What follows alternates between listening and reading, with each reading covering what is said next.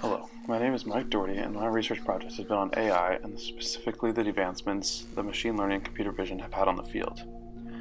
One of my primary articles I used for my research was Deep Learning for Computer Vision by Athanasios Volodimos and Nicholas Douloumis. This article primarily gave me deeper insight into how computer vision has developed technologically and how critical its development is to artificial intelligence as a whole. The second article was titled Thriving in the Age of Accelerations, a brief look at the societal effects of artificial intelligence and the opportunities for libraries, by Kenny Arlish and Bruce Newell. This article provided me with deeper understanding of the societal impacts of artificial intelligence and how advances in the field often put people out of work when a robot is designed to replace them. My research question is, does AI's benefit in making our daily lives easier worth the potential risks associated with creating such a system?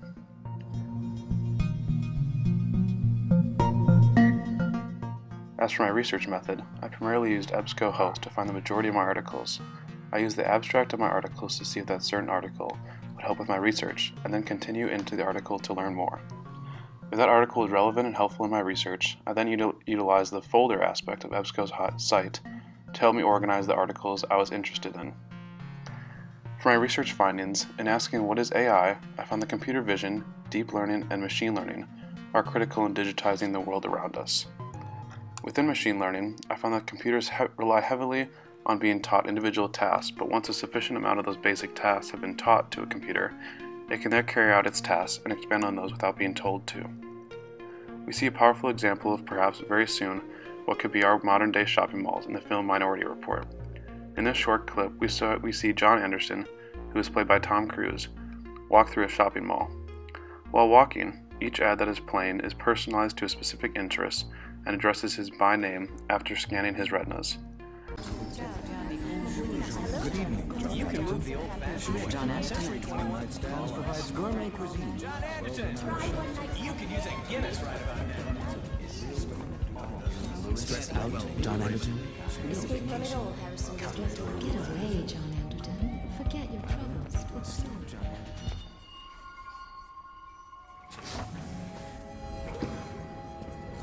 Hello, Mr. Yakamoto. Welcome back to the Gap. How those assorted tank tops work out for you? Mr. Yakamoto. Hey, Miss Belfort, did you come back for another pair of those chamois lace-ups? As for computer vision, the field has been advancing at breakneck speed with the advent of powerful and precise imaging technology that computer systems can then interpret and produce results from.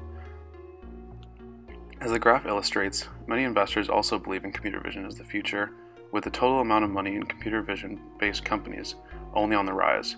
With almost $300 million invested in 2016 alone, the field certainly has funding. We see many examples of this technology in use today. One example is Tesla's self-driving capabilities. This image shows the real-time image the computer on board a Tesla receives and then interprets to avoid any sort of collision. Another example of this image recognition technology is also being applied in the military, where robots can be programmed to interpret certain persons as dangerous based off of commands from remote bases and be told to use deadly force to eliminate that threat.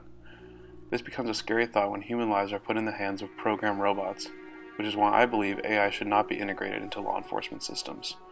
Although it could save lives, it has the biggest potential to cause mass devastation. However, the most promising integration of all these systems is in Seattle, Washington, at Amazon's new Amazon Go store. This store integrates sensors, cameras, and hundreds of computer algorithms to create a cashierless experience where all the customer does is walk into the store and then walk out. If you haven't seen it already, here's a look inside. 4 years ago, we started to wonder, what would shopping look like if you could walk into a store, grab what you want, and just go? What if we could weave the most advanced machine learning, computer vision, and AI into the very fabric of a store so you never have to wait in line? No lines, no checkouts, no registers. Welcome to Amazon Go. Use the Amazon Go app to enter. Then put away your phone and start shopping. It's really that simple. Take whatever you like. anything you pick up is automatically added to your virtual cart. If you change your mind about that cupcake, just put it back. Our technology will update your virtual cart automatically. So, how does it work? We used computer vision, deep learning algorithms, and sensor fusion, much like you'd find in self-driving cars. We call it Just Walk Out technology. Once you've got everything you want, you can just go. When you leave, our Just Walk Out technology adds up your virtual cart and charges your Amazon account. Your receipt is sent straight to the app, and you can keep going. Amazon Go. No lines, no checkout. No, seriously.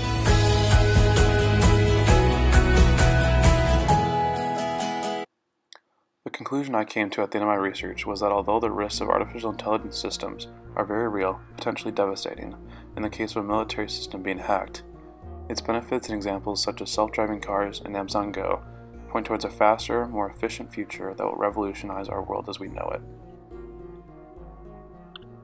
Here's a list of all my sources I used for this project.